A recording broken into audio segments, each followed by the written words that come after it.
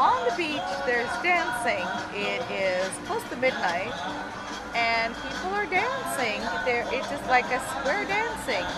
It's almost the end, but this is what we see from our hotel room. It is very lively, very lively. It's past midnight.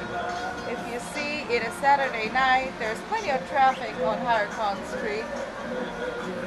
People are still sitting in the coffee shops when they say that Tel Aviv doesn't go to sleep. This is the beach. This is the sand.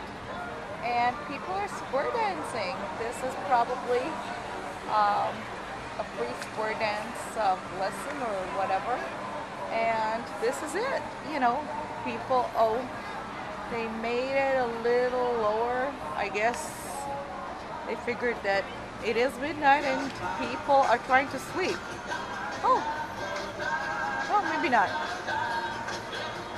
This is the Renaissance Hotel trying to sleep. And of course I'm in my hotel. Tomorrow we're going to Jerusalem.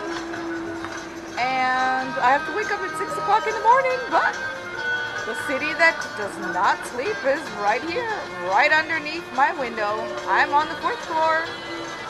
Well, I will try to catch some Z's. Maybe yes, maybe not. Jeffrey had to take a sleeping pill because autistic people really don't do well with noise. But it's lively, very lively. Good night, everybody.